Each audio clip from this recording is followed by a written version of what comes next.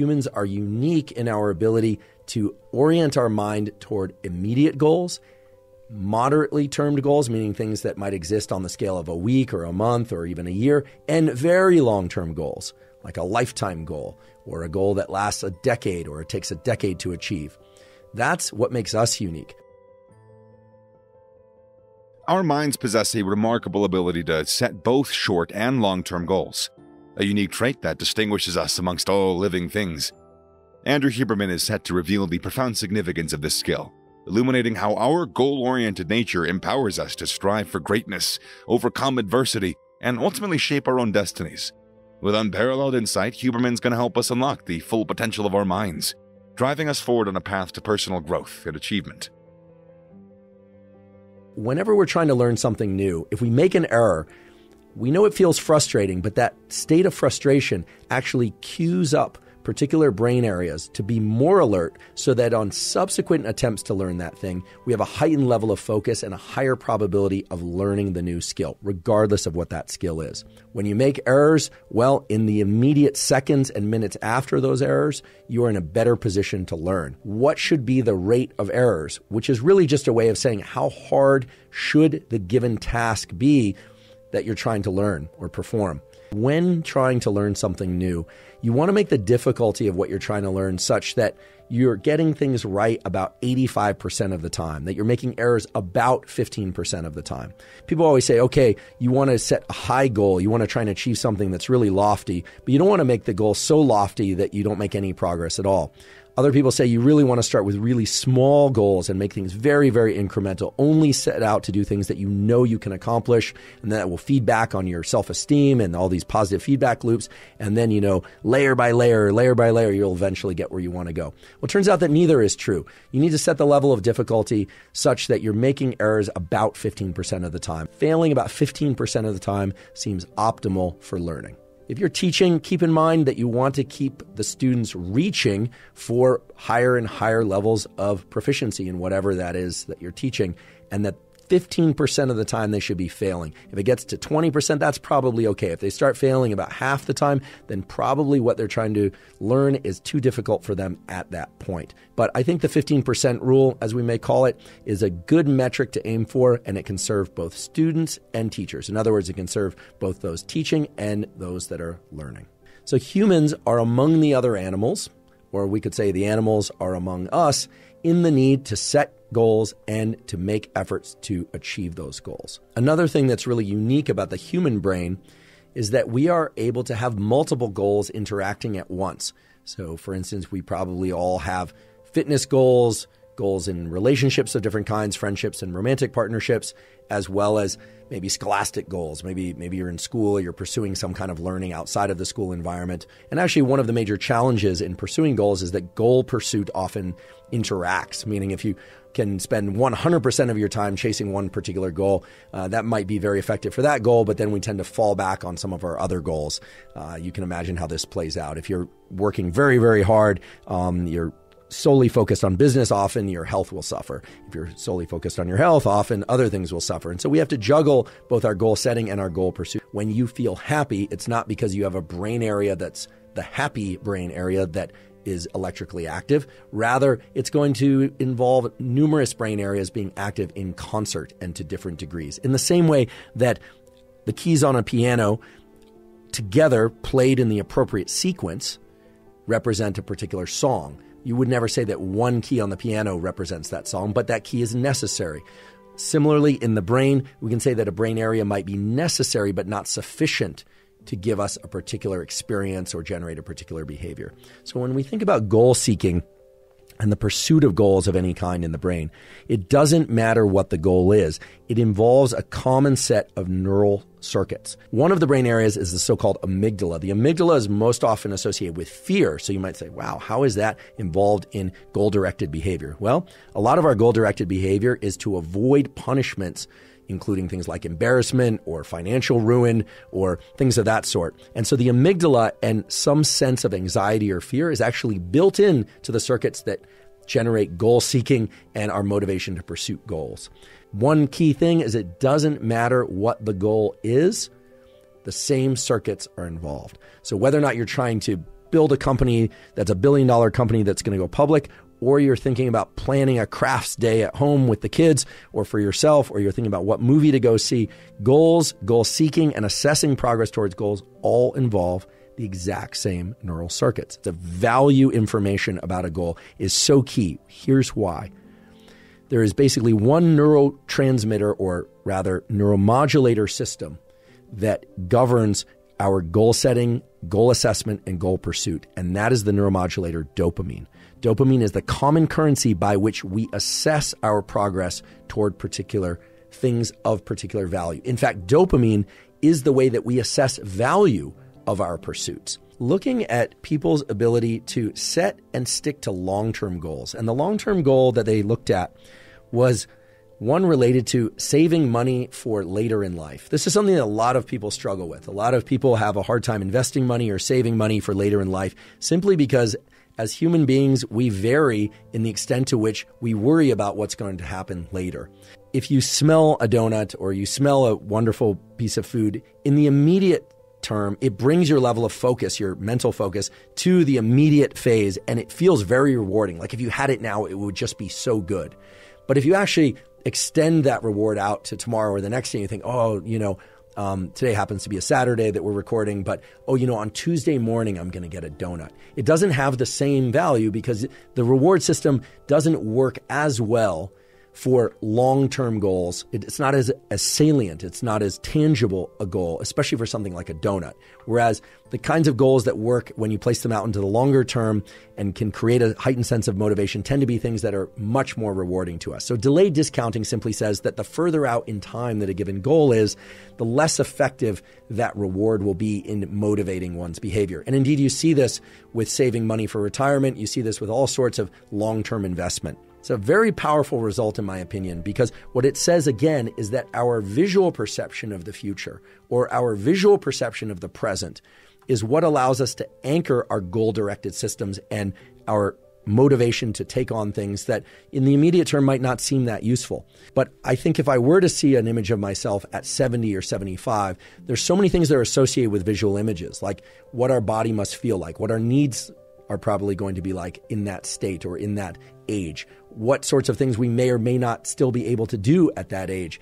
And that anchors back to immediate goal-directed behaviors, such as setting aside money for retirement, such as investing in one's health practices. And indeed, there's a study that has looked at how people will invest in exercise and healthy eating if they just think about the future and what they might be like in the future versus seeing images of themselves in the future if they were to go down a healthy or unhealthy route. So again, the point is that the visual system, what we see, is principally important in defining what we do in the immediate term, even if what we see relates to something in the far off distance. If you're somebody who's interested in business, or let's say you're focused on relationship, is thinking about the perfect relationship and what that would look like and the family that you would have and where you would live, is that effective in generating the kinds of behaviors that will lead you to that? Is it effective to think about the big win at the end? Well, it turns out it is, but you have to be very, very careful with when and how you implement that visualization, because if you do it correctly, it can really serve your goal seeking well. And if you do it incorrectly, it can undermine the entire process. So does visualization work? Well, turns out that visualization of the big win, the end goal, so the Super Bowl win, or 8 gold medals in the Olympics, or graduation from the university of your choice, or making a certain amount of money, or finding the partner of your choice, etc. That visualization is effective in getting the goal pursuit process started, but it actually is a pretty lousy and maybe even counterproductive way of maintaining pursuit of that goal, meaning continuing to engage the sort of actions that are going to get you to eventually achieve that goal. Humans are unique in our ability to orient our mind toward immediate goals, moderately termed goals, meaning things that might exist on the scale of a week or a month or even a year, and very long-term goals, like a lifetime goal or a goal that lasts a decade or it takes a decade to achieve. That's what makes us unique. Our minds possess a remarkable ability to set both short and long-term goals, a unique trait that distinguishes us amongst all living things. Andrew Huberman is set to reveal the profound significance of this skill, illuminating how our goal-oriented nature empowers us to strive for greatness, overcome adversity, and ultimately shape our own destinies. With unparalleled insight, Huberman's going to help us unlock the full potential of our minds, driving us forward on a path to personal growth and achievement. Whenever we're trying to learn something new, if we make an error, we know it feels frustrating, but that state of frustration actually cues up particular brain areas to be more alert so that on subsequent attempts to learn that thing, we have a heightened level of focus and a higher probability of learning the new skill, regardless of what that skill is. When you make errors, well, in the immediate seconds and minutes after those errors, you are in a better position to learn. What should be the rate of errors, which is really just a way of saying how hard should the given task be that you're trying to learn or perform.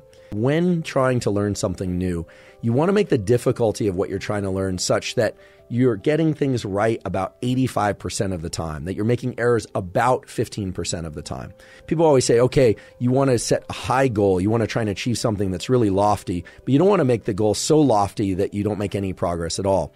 Other people say you really want to start with really small goals and make things very, very incremental. Only set out to do things that you know you can accomplish, and that will feed back on your self-esteem and all these positive feedback loops. And then, layer by layer, you'll eventually get where you want to go. Well, it turns out that neither is true. You need to set the level of difficulty such that you're making errors about 15% of the time. Failing about 15% of the time seems optimal for learning. If you're teaching, keep in mind that you want to keep the students reaching for higher and higher levels of proficiency in whatever that is that you're teaching, and that 15% of the time they should be failing. If it gets to 20%, that's probably okay. If they start failing about half the time, then probably what they're trying to learn is too difficult for them at that point. But I think the 15% rule, as we may call it, is a good metric to aim for, and it can serve both students and teachers. In other words, it can serve both those teaching and those that are learning. So humans are among the other animals, or we could say the animals are among us, in the need to set goals and to make efforts to achieve those goals. Another thing that's really unique about the human brain is that we are able to have multiple goals interacting at once. So, for instance, we probably all have fitness goals, goals in relationships of different kinds, friendships and romantic partnerships, as well as maybe scholastic goals. Maybe you're in school, you're pursuing some kind of learning outside of the school environment. And actually, one of the major challenges in pursuing goals is that goal pursuit often interacts, meaning if you can spend 100% of your time chasing one particular goal, that might be very effective for that goal, but then we tend to fall back on some of our other goals.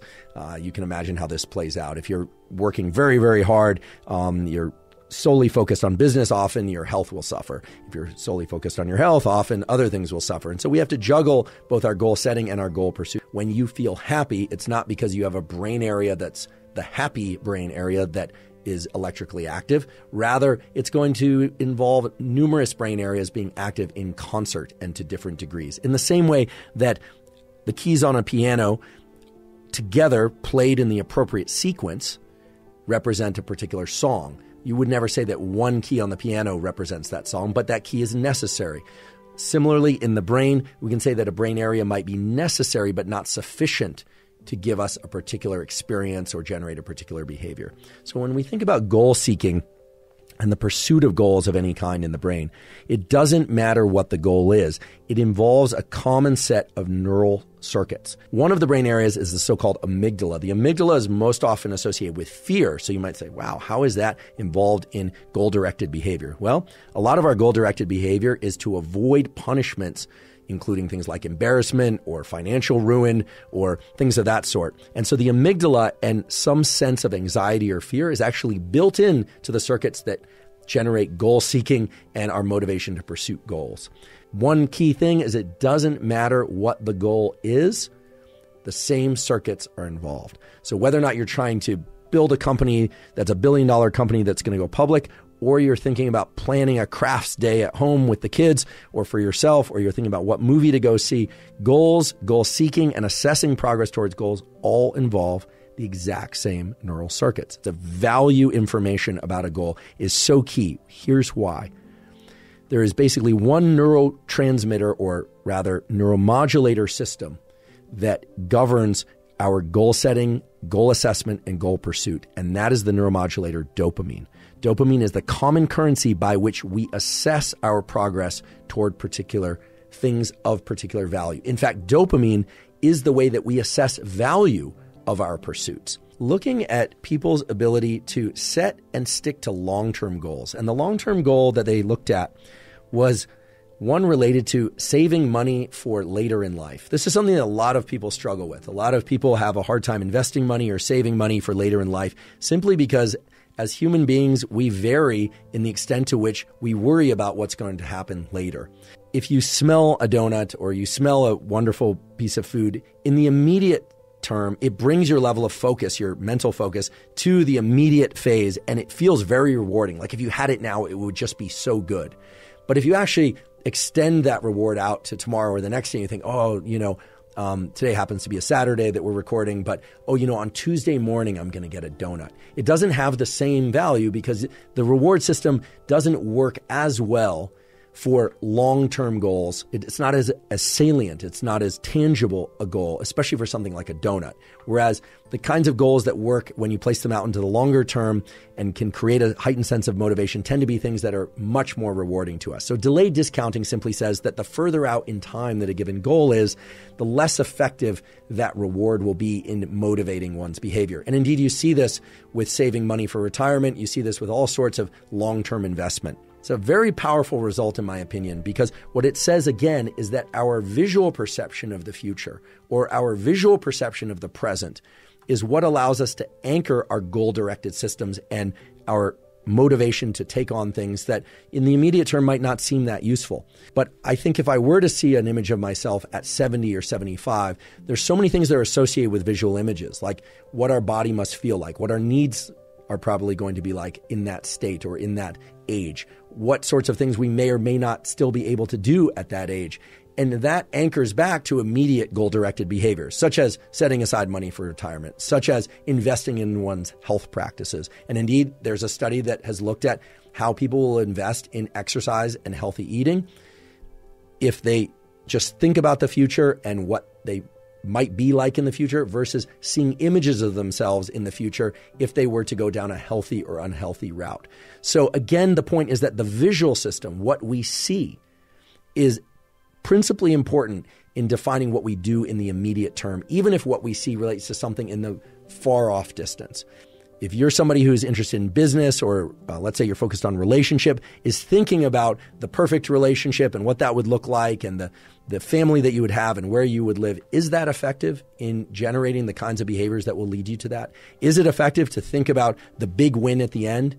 Well, it turns out it is, but you have to be very, very careful with when and how you implement that visualization, because if you do it correctly, it can really serve your goal seeking well. And if you do it incorrectly, it can undermine the entire process. So does visualization work? Well, turns out that visualization of the big win, the end goal, so the Super Bowl win, or 8 gold medals in the Olympics, or graduation from the university of your choice, or making a certain amount of money, or finding the partner of your choice, etc. That visualization is effective in getting the goal pursuit process started, but it actually is a pretty lousy and maybe even counterproductive way of maintaining pursuit of that goal, meaning continuing to engage the sort of actions that are going to get you to eventually achieve